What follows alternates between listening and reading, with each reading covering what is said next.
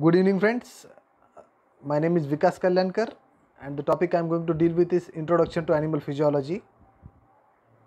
The definition of physiology, branches of physiology, definition of homeostasis, physiology in detail with special focus on animal physiology are the topics I am going to deal with. So, definition: physiology is the scientific study of function and mechanism of living systems.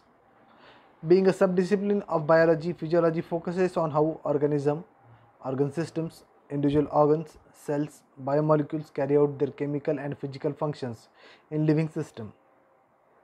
The branches of physiology are medical physiology, animal physiology, plant physiology, cell physiology, comparative physiology, etc.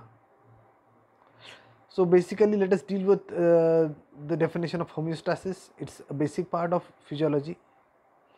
Human body can withstand very less changes of internal body temperature. Maintaining that temperature and internal environment is called homeostasis. The organisms which can maintain their internal body temperature are called homeotherms or endotherms.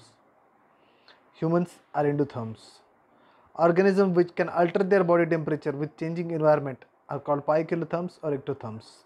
The fishes are ectotherms. So exactly how the feedback mechanism of homeostasis works, that has been mentioned in the diagram.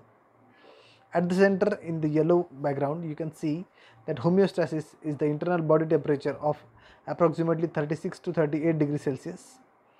If the temperature increases, the stimulus at the upper side can be seen.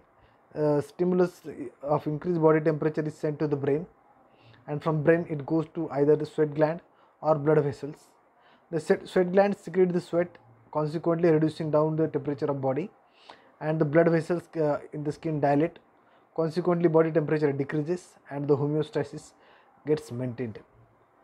In reverse, if the body temperature decreases, the stimulus is sent to the brain and the muscles.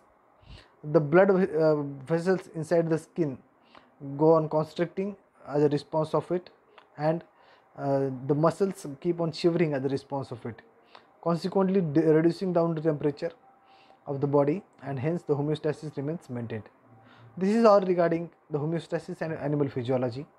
Thank you very much.